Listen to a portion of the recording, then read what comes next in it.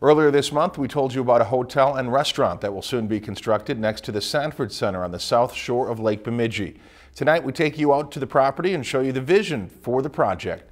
Our Jenny Day has the story. The Sanford Center houses hockey, concerts, conventions, and more. But in order to support the large events and draw out-of-town crowds, people need a place to sleep.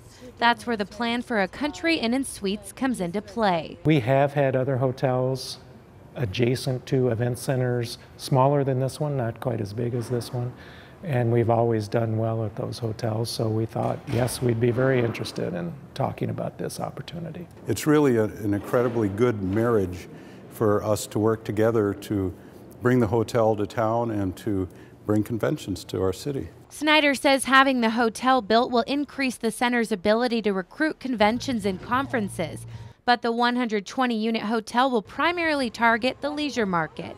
A third of the rooms will be suites, and those that face the lake will have a balcony. The exterior will be stucco and stone to complement the exterior of the Sanford Center. The plan is to break ground right here on the west end of the facility this April, and then there will be a glass walkway that will connect the hotel to the convention center portion of the facility, and then the project should be complete by the end of 2012. It's basically going to be about a 12-foot ceiling height glass-walled connector, which will go from the event center first to a restaurant that we're building as part of our hotel, and then to the hotel itself. That's right. In addition to the hotel, there will be a restaurant. Rather than casual dining, it will be more, I would describe it more as a sports bar type concept, such as in the cities, a Champs or a Redstone, that type. City officials believe the development will only trigger more growth for the South Shore. I don't know how it can't help but